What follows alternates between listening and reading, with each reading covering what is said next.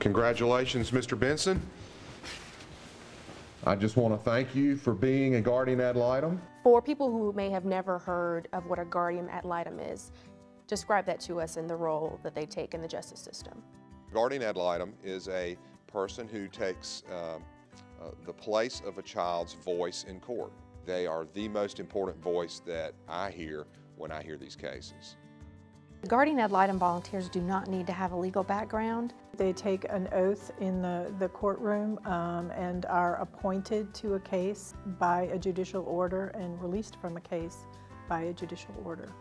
The Guardian Ad Litem program really are the boots on the ground for us. We've had some Guardian Ad Litems who have such a tight bond and relationship with their child, their juvenile, that the Guardian Ad Litem is the only person that this child can talk to.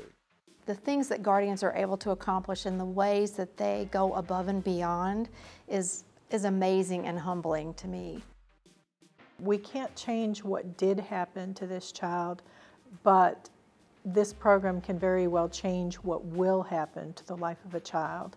And having that connection with another adult is so critical for these children to develop normally that we are very proud of how our children that are in foster care go on and become productive members of society. We've had children in foster care go on and go to law school, go to medical school.